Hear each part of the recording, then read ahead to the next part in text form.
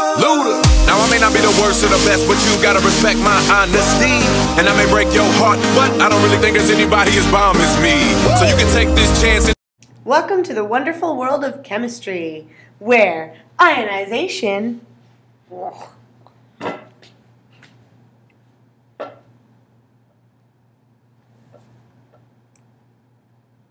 Welcome to the wonderful world of chemistry, where ionization is actually breaking up molecular compounds and dissociation is breaking up ionic compounds. Ooh.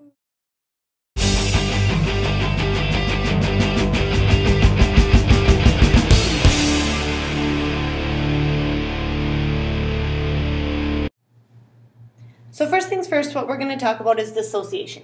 Dissociation is the breaking down of an ionic compound in water. Water we're using as a solvent just because it's an aqueous solution then. So what we're going to do is we're going to break a solid ionic compound, something like sodium chloride, which is just simple table salt, and it's a solid. So when we dump it into water, what's actually going to happen is those water molecules are actually going to surround the sodium chloride. Okay? So what's happening is because water is polar, it has that negative end with the oxygen, which is more electronegative. And we have the more electropositive charge on the hydrogen ions. So what actually ends up happening is the oxygen, the electronegative oxygen, is really attracted to that sodium ion that's a positive ion. Okay, so the oxygen molecules get attracted to the sodium ions. And what happens on the other side is the chlorine, which is a negative ion, is going to be attracted to those hydrogen ions. So in that way, the water actually breaks apart the sodium and the chlorine, creating the ions. So we have sodium, and because sodium is a group 1 ion, it's going to have a +1 charge. And because it's present in water, we're going to have aqueous solutions at the other side. So we're going to produce an aqueous solution. And also, we're producing a chlorine ion that is also an aqueous solution.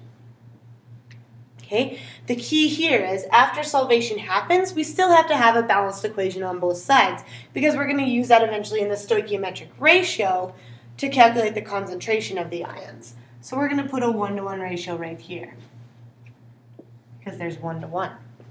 If at a time there's going to be 2-to-1 or something like that, if it's calcium chloride, then you're going to have a 2 in front of the chlorine and a 1 in front of the calcium.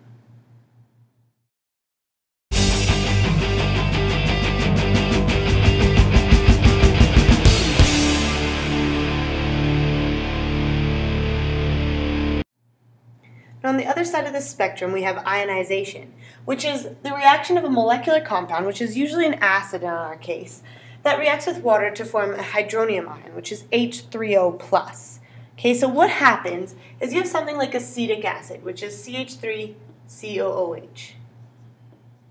Okay, that's an organic compound. Acetic acid, it's vinegar in real life.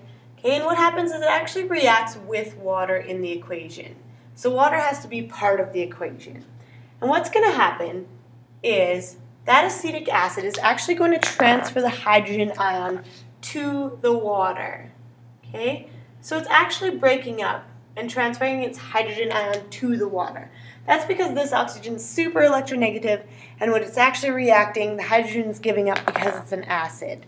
Okay, so what's going to actually form is now a hydronium ion, which is also known as an acid molecule. Okay, H3O+ is an acid molecule.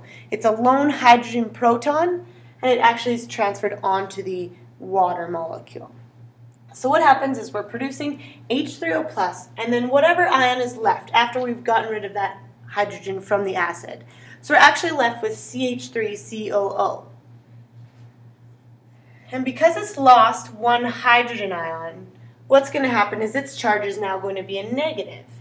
Okay, again this is happening in the presence of water, so they both become aqueous solutions. From there we're going to be able to calculate, because of the stoichiometric ratio and the balanced equation, we can calculate the concentration of acid due to the fact that that acetic acid solution is actually ionized. Eventually we're going to use ice tables to calculate how much of it's actually ionized, and that's in the Chem 30 curriculum. For Chem 20, we're just going to use the 1-to-1 ratio and then use our ice table directly to calculate the pH. Okay, so again, dissociation is the breakup of a ionic compound, and the ionization is a breakup of a molecular compound, usually an acid, turning into H3O+.